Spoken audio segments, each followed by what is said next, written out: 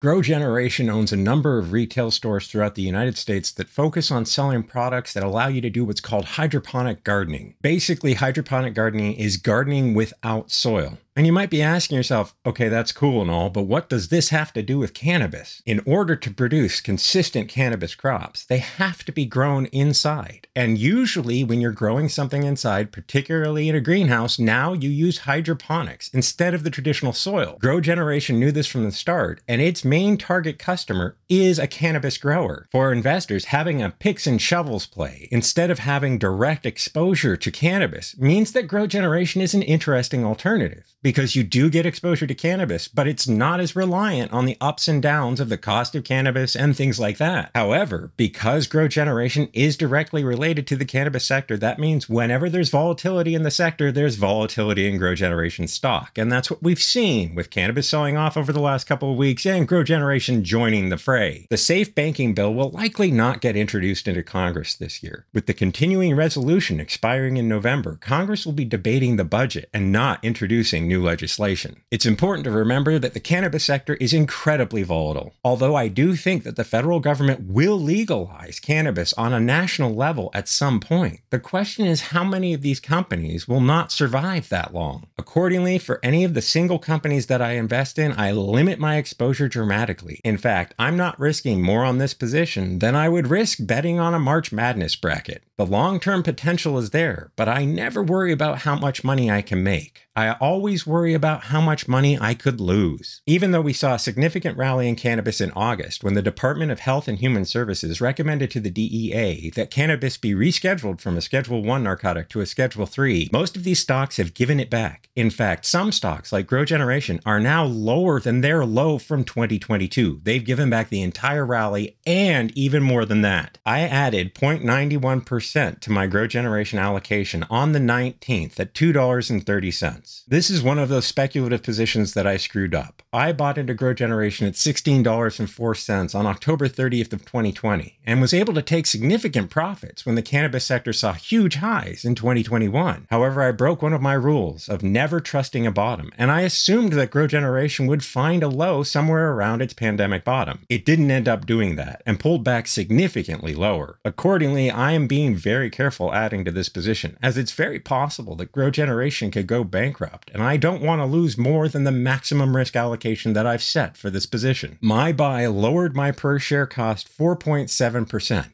down from $14.90 to $14.20. I will continue to make small buys in this position with my next target at $1.85. And I will waste no time taking profits if it ever gets back up above my cost basis, with my next sell target at $14.60, slightly above my cost basis and slightly below a point of resistance that GrowGeneration has seen in the past.